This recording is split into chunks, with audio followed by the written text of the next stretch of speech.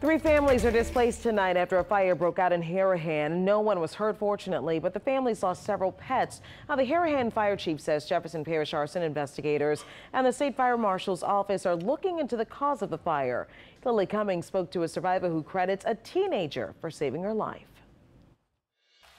Around 10 p.m. Sunday, a fire broke out in the 200 block of Shannon Lane in Harahan. 3 homes were destroyed.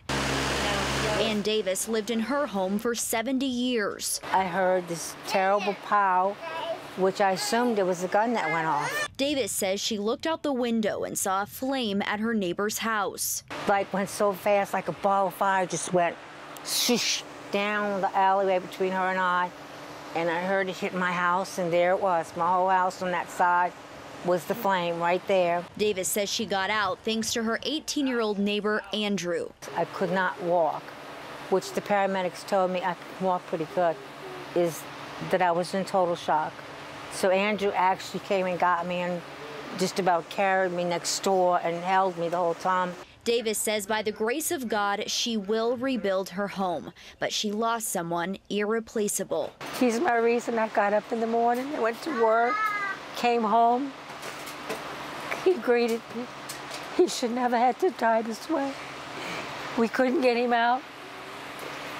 It's just so unfair. The family broke windows trying to get her cat, Bayou, out, but he died from the smoke. On Monday, the family salvaged what they could.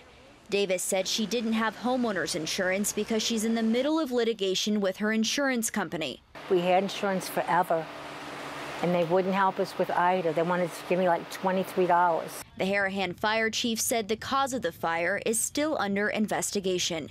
In Harahan, Lily Cummings, Eyewitness News. Well, the chief says they responded to the fire in under 6 minutes. East Bank Consolidated and 3rd District volunteer fire departments were also called in to help out.